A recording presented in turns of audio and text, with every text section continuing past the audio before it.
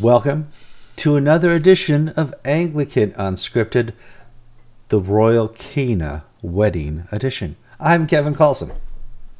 I'm Gavin Ashenden. It's the 21st of May. It's 2 days after the royal wedding and the anniversary of the beheading of Anne Boleyn.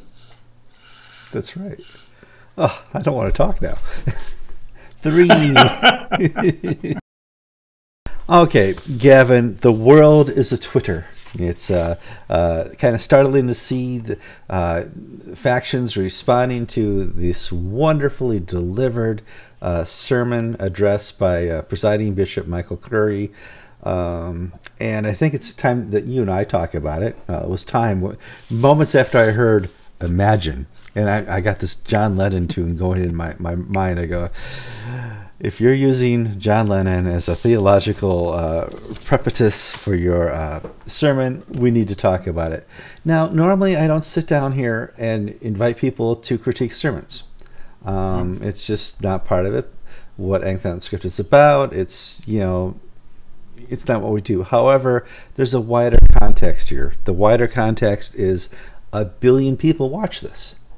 1 billion people, unless the Anglican Communion corrects it and says this is not the gospel, assume this is the gospel. This is, exactly what Christ came to do. It's the exact words of Martin Luther. This is Huey Lewis in the news. This is John Lennon, all wrapped into the gospel. And yeah, not really. So I thought I'd sit down with Gavin. You were one of the first people to post a couple critiques and said, yeah, close, wonderful, great charismatic delivery, and wow, good stuff. And this is part of a bigger picture. You and I have watched Justin Welby work his magic, and as far as political strategy, this is the biggest FU Justin Welby could have ever delivered the Anglican Communion in regards to who's in charge. Kevin, I'd like to use the analogy of a wedding cake. And so there are 2 elements to the wedding cake we're going to talk about. There's the shape and the icing, and there's the cake itself.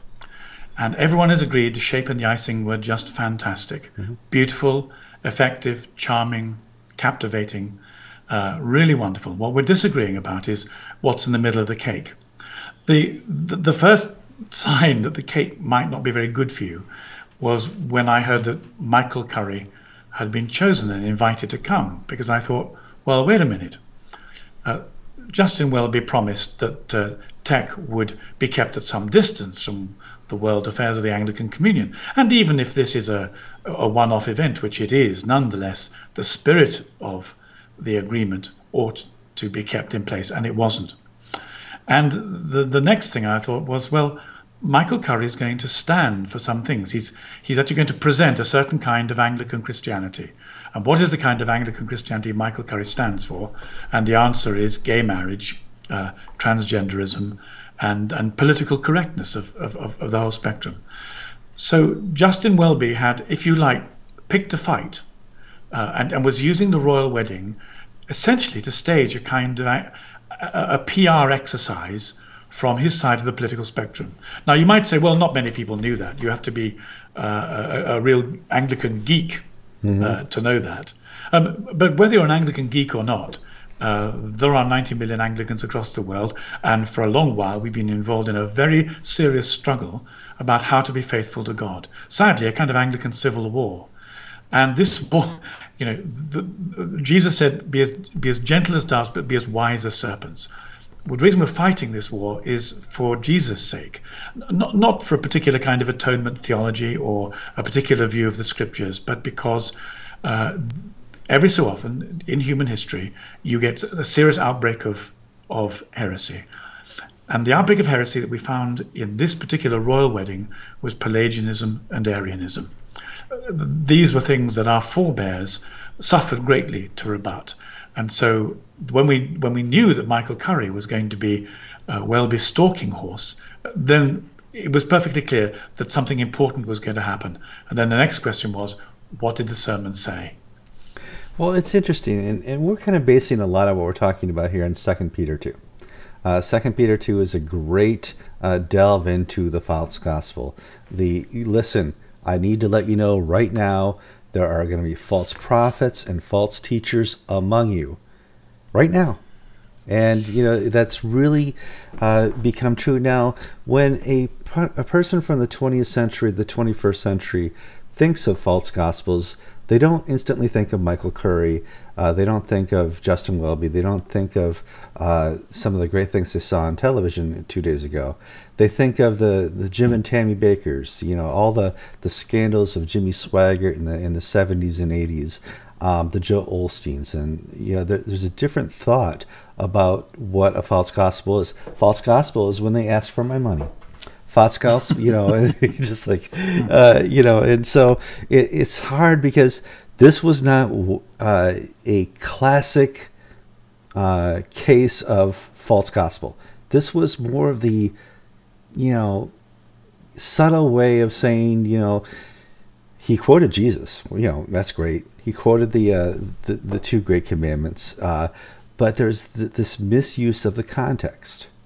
And Kevin, I think it was a classic case of the false gospel. Okay, sure. I would agree with that. I think what you're saying.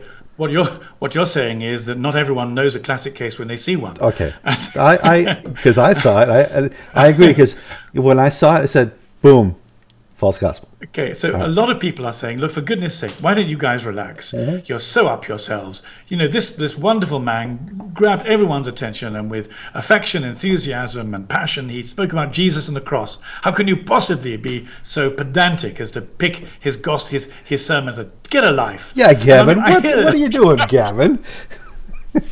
I hear that. The reason why we're looking at his text is because it was a classic case of heresy and false teaching, anti-biblical teaching, let's say.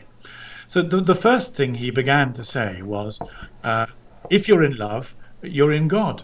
Now, this is a piece of poor liturgical practice by the Church of England and Anglicans, because in 1 John, in the letter, it's agape. That's right. Now, whatever Harry and Meghan feel for each other, agape is somewhere near the bottom of the list. They were feeling a certain amount of eros. They were feeling, let's hope the storge develops the family love. But it was romantic love and sexual love. Mm-hmm. And John has got nothing to do with that. So the first thing any preacher today in English, because English is a bad language theologically when it comes to love, is to say, as C.S. Lewis said, there are, in biblical Greek, there are 4 loves. And what would most of us say in those circumstances? What we've said to most wedding couples is the truth, and that is, this romantic and sexual love is very exciting. It's really wonderful. It's so exciting you can't hear what I'm saying. That's right. But if you can hear what I'm saying, I'm going to have to tell you that it's going to run out, and I'm really sorry to tell you that. But I wouldn't have any agape for you if I didn't tell you that. And when it runs out, just like Jesus at the wedding in Cana, you're going to need to get some help. And the help you're going to need to get comes best from God. Mm-hmm. So it's easy to talk about a sermon where you distinguish between the loves. And what Michael Curry did was just to say, if you have the hots for each other, God's involved. And that is so not true. In fact, as we know, falling in love with somebody, with anybody, can actually get right in the way of your love for God, because it becomes the most important thing in your life. Mm-hmm. And the normal ways of serving God get put on the back burner. It's actually quite a dangerous piece of temporary madness, but it can be overcome and it can be subsumed into the love of God. So that was the first, really, in a sexualized, over-eroticized, romanticized Hollywood culture, to simply affirm all those heresies was a really serious mistake and a bad thing. I remember May 13th, 1989, probably about 1:30 in the afternoon, Pastor Dave Benson, a Missouri Synod Lutheran pastor, addressed the wedding of Kevin and Jill, and he gave a sermon, and before my dear wife to be said yes, he told her how bad it would get. He explained exactly the ups and downs of marriage, and I'm like, don't tell her. No, she hasn't said yes. What are you doing? Oh no, it's all over. She thankfully said yes anyway. But there is a context of having great addresses to the marriage before you. And I agree with you that this missed the mark of what that was. Well, you need to explain the different kind of loves that there are. The next thing he did that was really very serious is the John Lennon bit. And then he stood up and said, and of course he said what everyone wants to hear. Sure. If we can only be nicer to each other, everything that's wrong in the world will be put right. There'll be an end of poverty. There'll be an end of aggression. Well, you had two seriously dysfunctional families there. We all have dysfunctional families. If you belong to a dysfunctional family, you know that being nice doesn't cut it. We're screwed up because we're screwed up because we're screwed up, and we need help. And so the theology in this is Pelagianism. It's an old English heresy, and it really says what we need God for is patting us on the head as a kind of superstitious good luck charm, because we can sort this out by trying harder. Now, Pelagius was a monk, and he thought trying harder involved prayer and good works. And in our age, Michael Curry said trying harder is just more love, more John Lennon, more bonhomie. But we know.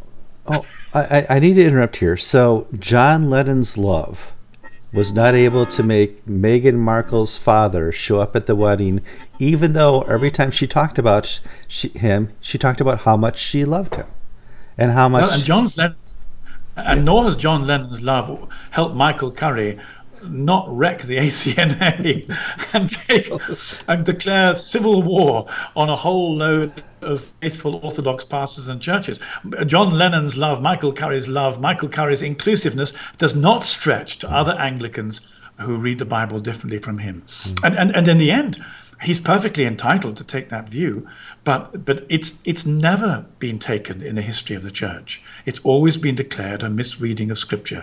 And there was this moment when he said, "Oh, and by the way, love yourselves just a little bit." Well, you expect that from a therapist, but actually, Jesus spends if you are going to say that, you'd want to talk a little bit about what kind of love and what kind of self. You can make a case for saying that aspects of self-love are necessary and self-acceptance, but you need to make a very clear distinction between that kind of self-love and narcissistic, selfish egotism. Did he make that case? No, because he was playing to the gallery. They just loved to be told they could love themselves a little bit more too. And so the whole thing was a travesty of teaching. Now, the big thing that a lot of people have said is, well, look, he talked about Jesus. He made it look like Jesus and God mattered. Get off his case. Something really good must have happened. My experience is that it's much harder to bring people to Christ than simply using the right kind of sound bites or associations. And so I don't think I don't think they're right. I'm sure that people will say, hey, I've got a bit more time for brack preachers. I've got a bit more time for splendid wedding sermons. But this won't bring people to repentance, to a change of life, to a trust in God. Well, I think one of the important things I want to bring up here is in Matthew 7, when Jesus talks about false prophets, he wants to be sure you understand it's not just the words they're talking about right there, right before you. It's their whole life. He says a bad tree cannot bear good fruit. Can't be done. And when you look at the Episcopal Church as a whole, you see the difficulty they have in bearing good fruit. And well, how dare tech preach to the world on how to do good relationships? I mean, they can't even do good disagreement, let alone. It's so outrageous. It is, and it says a good tree cannot bear bad fruit. It talks about the whole part of the false teachers and the false prophets. It's not just the context and the words right before you, but when you look at the life and the deceit and the power and the desire of these people, you can identify them rather quickly according to Jesus. So. And the next day, Michael Curry and Justin Welby, as pleased as punch with themselves because they had succeeded beyond their wildest dreams. And Justin Welby was standing up, and if one was going to be slightly snide, one would say his arm actions have got whiter and blacker in the last. I think he had 2 cups of tea that morning. I just And he stood up in St. Albans and effectively, I'm trying to find polite words. He copied Michael Curry's rhetoric and said, you know, if we love each other, there never need be food banks in this country anymore. If we love each other, our children's mental health never need suffer anymore. And you just thought, what planet are you on? Yeah. That's not exact. Okay. Beatitudes does not say that. You know, that is not the coming world. Yeah. Nowhere say. But this is heresy 101. It yes. is. I mean, and you think to yourself, how did these people get there? There must have been a time in his life when Justin Welby would have known that the Bible doesn't teach this kind of thing. Mm-hmm. And I mean, I've said from time to time, I have this kind of rule of thumb that the more people lose touch with the scariness of the Holy Spirit, who is not like magic, who does what he wants, not what we want, and when he wants and not when we want. It's a scary thing, riding the bicycle of the Holy Spirit. You know, the balancing act requires a great deal of trust and some skill. And I think people get fed up with waiting for God to act, and that's when they turn to the political and social realm and say, well, you know, if we can't see the turning round of lives miraculously, let's make it happen politically. Mm-hmm. And then we can sleep at night and it doesn't matter so much. I think that's what they're doing, but it's absolutely not what Jesus taught and not what he died for. If I were Joe Osteen and I saw this, I'd be really upset because, you know, this is what he preaches, and people complain left and right in the Orthodox world. Well, how come Bishop Curry gets to get away with it? And a billion people got to watch him. What was the collection like that day? You know, it's one of those things. But in respect, I think this is also a failure of catechesis. The average person, when they are baptized, confirmed, and out of church, they can't understand and hear a false gospel. They don't understand what they don't understand. This is the next fascinating bit for me, because I really have been taken aback by people's reactions. So I was sitting down 2 or 3 hours after the royal wedding, and I thought I'll just check to see what the press are saying. And the press were swallowing the curry thing. Yeah, they really were. And I thought, wait a moment. You know, this wasn't Christianity. This wasn't the gospel, and it's being presented by the patron of gay marriage. So I thought, well, you know, all I can do is I'll write something. That's all I can do, is to say why I thought it wasn't. And then the interesting, and a number of people have written things. I was astonished. Kevin, I get a couple of hundred people a day on my website. And the last 2 days, I've had 45,000. Yes, this has been very good for Anglican Inc. I know. I'm going to lock myself in the cupboard. This is as scary as riding the bike of the Holy Spirit. And what has surprised me most of all is the anger that people I thought were orthodox, and I thought knew the gospel and read the Bible fairly clear-headedly, have expressed. And of course, what they're saying to us is, you horrible, anal, retentive, pedant killjoys, can you not just see that something lovely happened and relax and enjoy it? And we're saying to them, but something dreadful happened. You know, the bride of Christ was bespoiled. The gospel message people died for became a travesty. This really matters. This is not anal pedantry. This is your beloved being slandered and traduced in the public place. So I've just been astonished at people that I thought really. I won't mention names. No, go ahead. We're taking names. No, don't. No. Public figures I thought that could be relied on to tell the difference between Pelagianism and orthodoxy, and who are just really quite cross. But also at the same time, what I really liked was I had quite a lot of press of people saying, thank you for writing as you did, because I came away from the Michael Curry sermon knowing something was wrong. In fact, knowing something was badly wrong, and A, I couldn't put my finger on it, and B, I beat myself up over being so horrible, because surely this was a feel-good sermon. Any nice person would feel good, and so a number of people said, thank you for articulating some of the issues. I now know why the antennae of discernment in me were so deeply disturbed, and I now know that I was right to feel really very awkward about what was going on.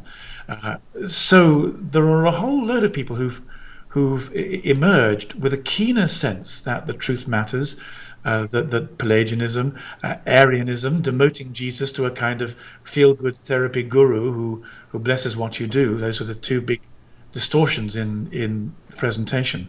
But they really matter, and the problem is they don't save people. Now, God can do anything. God can use Michael Curry on a bad day preaching heresy. I think we need to make this point. God can overcome the failures of this sermon. He overcomes my failures every moment of every second of every day. That's not what this program is about. This program is about the education of those who say this is the gospel. This is, exactly what the Anglican Communion wants people to know about Jesus Christ. And no, it's not. No, I find myself coming back to saying that the whole thing, you apply the repentance test. The only way I can continue as a Christian is because God in his mercy has given me more time to repent. And every single day I take that time and I do my very best. And then what I can't do, he does, which is why I'm not a Pelagian. But if you hear God being, or Jesus being talked about in a way that doesn't involve the repentance, then this is not Jesus. This is not Yahweh. This is icing on a bad cake. And in that case, if people can't repent, they can't get saved. And if they can't get saved, we are in really serious trouble, because judgment is no joke. I mean, Kevin, I once had one of the reasons I get fired up about this is one shouldn't talk about spiritual experiences, but I once went through 3 nights when I had very vivid experiences of hell, and it scared the detritus out of me.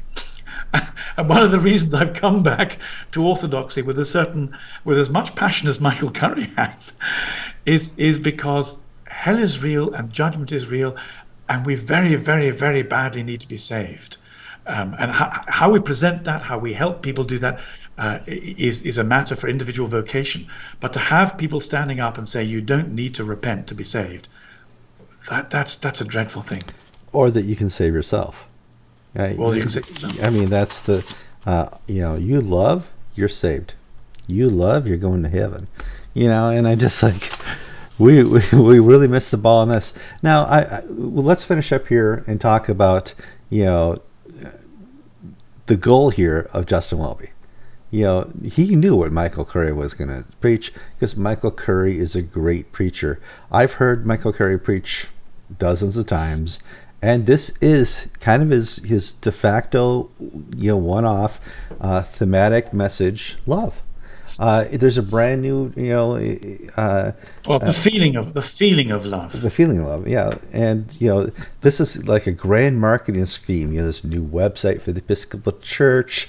They're talking about all these, a lot about climate change, but there's all these new things. It's like this grand scheme. And let's be honest, Justin Welby is planning for the next Lambeth. The next Lambeth cannot happen with African money. That's not enough. It has to have money. He doesn't have the money to do it. It has to have money from America. It has to have the Episcopal Church's money, especially if they're going to do the big blue tent again. And if you want the money, you put them up front so they're happy with themselves. They're happy with themselves, Gavin. They are. They've done wonderfully well. One of the things that struck me as well, that I hadn't put 2 and 2 together, was I kept on asking myself, why has Meghan Markle been baptized? We have to assume the very best of motives and intentions. We must do that. And then shortly after her baptism, though she may have said it before and I didn't hear it, she said one of the things she intended to do after being married and a member of the royal family was to become an LGBT ambassador. Yep. And I thought to myself, now, if she's been prepared by the Archbishop of Canterbury to be a disciple of Christ, at what point did she tell him, I'm going to be an LGBT ambassador? And he said, no, dear, you have to repent. He clearly didn't. So that means that either he didn't mention it, or he said, you go, girl. You go, girl. You be that proud feminist. And she is going, and she's going with his blessing. And this is the difficult thing. It is the awkwardness that to win his political battle and his theological battle, Justin Welby is doing one thing on the surface and another thing behind the scenes. I understand why, and he intends to win. He needs to win. But it doesn't help the kingdom of heaven, and it doesn't bring people to repentance and to a saving love of Christ, and it certainly doesn't. It doesn't defeat the devil, which is the other thing. I turn to Christ, I renounce evil, I repent of my sins, and I renounce evil. There's no renouncing of evil going on here. There's a placating of evil, an evil that is gnawing away at the heart of the church and has been let in through the back door and is unrestrained. My general rule when I go to church is I don't want to, at the end of the sermon, feel good about myself. I want the person doing instruction, doing the preaching, to find places in my life through this teaching what I need to work on. And often is the case, prideful little Kevin is back there going, oh no, I thought I had that right. Yeah, and it does lead me to repentance. And, that is the daily, weekly, monthly, yearly reaction to my baptism vows, that I'm off course and I need to repent to get back on course. And what time is it over there? Oh, it's 4:45. It's 4:45. Wow. We do need to finish up here. If anybody has any questions, can I give them your email address? Now, what does interest me is, none of this controversy has made it to the BBCs or the Skies or any of the networks yet. This is the voice of the Anglican Communion. The Church of England has spoken, and we now know that John Lennon is a saint. Huey Lewis is an Episcopal theologian. It just it goes on and on. This controversy will never make it to the BBC or other places. I don't think so. Yeah. A few people have picked it up. One Australian newspaper, in my case, but no, it doesn't play into the zeitgeist, into the media's agenda, unless it is to use us as examples of being. I think someone said "suckjoy" was one of the worst. Wow. worst insults. These bigoted, pedantic suckjoys. Then